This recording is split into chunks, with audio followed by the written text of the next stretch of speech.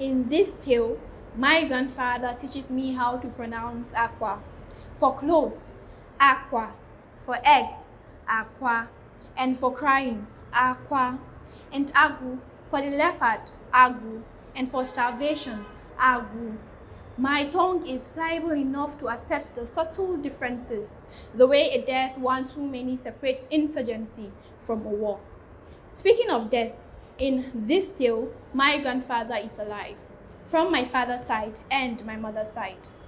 How can the dead speak to the living? What great gulf they would have to cross. But neither seemed eager to meet me, for they departed before my birth. The Western man would scoff at this, but my mother has seen her father and conversed with him long after the earth opened her mouth and welcomed him home.